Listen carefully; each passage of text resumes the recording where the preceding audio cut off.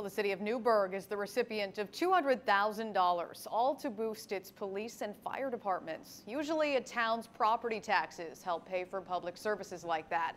But SUNY Orange in Newburgh is a nonprofit, which means the town does not get property taxes from it. So this is the first time the state is giving Newburgh money for hosting the university. Senator James Skoufis presenting the check today. This money comes at a perfect time as they're looking to make their first responder services, police and fire in particular, as robust heading into the next year as possible. Now, this money comes right before Newburgh finalizes its 2022 budget next week.